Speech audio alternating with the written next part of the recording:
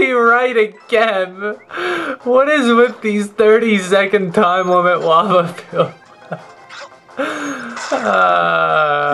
We were just talking about how it won't be as hard if there's no cosmic clone, but with the 30-second time limit, that really doesn't matter now, does it? Well, this level was designed where I don't think a cosmic clone would work well because it's very,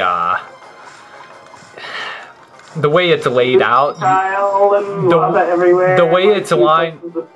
the way it's lined up is like you have to make platforms move and stuff, and it would just be too difficult if you had a cosmic clone following you. But what is this? Why me?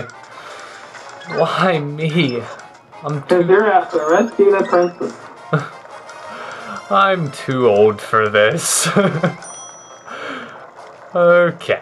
Well, thankfully I haven't died or taken any hits yet. Maybe this is a change for a brighter... Ow. Or maybe I can take a hit. Or maybe I can take a hit and make it more deadly and threatening and... Are you kidding me? I need a boomerang suit that... Oh, okay. This is... How do I do this?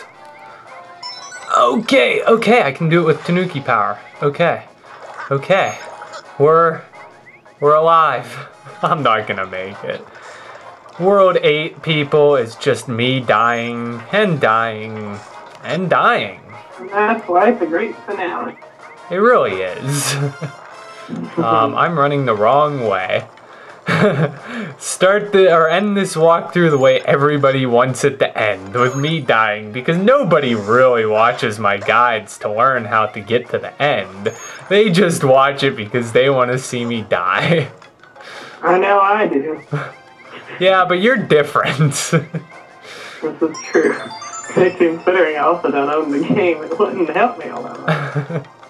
Well, this is a complete and total shock. I have beat this level with no deaths. Unless I die and fall in the lava here at the very end. Let's hope that isn't true. Okay. Your hand-eye coordination suddenly failed. That would really suck.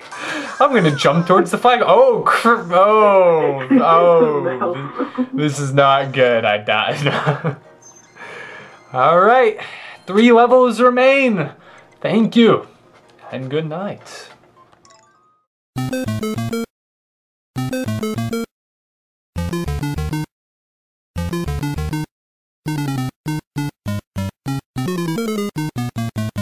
Mamma mia!